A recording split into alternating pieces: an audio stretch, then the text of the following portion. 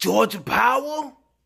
Now, I seen where they starting a new stock market. I don't really hear nobody talking about it, so I figure I'd go ahead and say something, speak on it before it's too late and we left behind again. So, here we go. Check out this clip.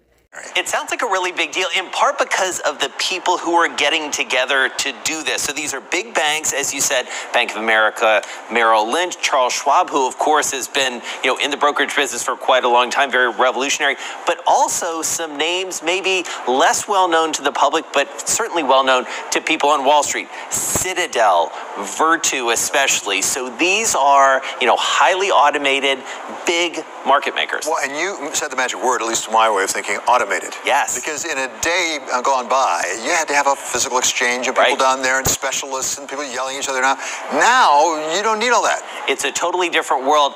But what's notable about this, and you certainly will appreciate this, is in this era of big publicly traded exchanges where the New York Stock Exchange, the NASDAQ, they are publicly traded concerns in their own right. This will be owned by the members. That's actually going back to the old days when the members owned the stock exchange. And so having these people with their own sort of skin in the game, being the owners, could be a real new and different thing here. Well, at the very least, it sounds like you can compete down on price. Yes. What does it do to the value of an ICE or something like that owns all these exchanges? Well, it's certainly, they have to be looking at this very closely. The other really interesting thing, and this plays into, your whole show here, is this idea of what is Washington demanding, what is Europe demanding in terms of transparency. We live in an era of dark pools, and is this a way for them to essentially do a little bit of good work on their own part to say to the regulators, we're going to be a little more transparent about this. I wonder about exactly that dark pools, which I've read about through the years.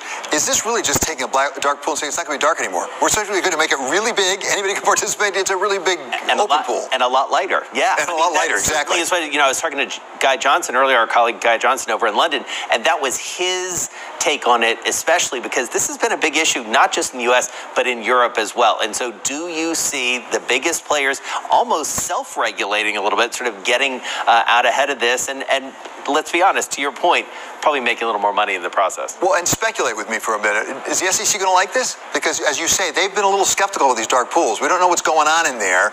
They're going to be able to know now. If they make the case that there is more transparency to the market, you have to think regulators should smile on that.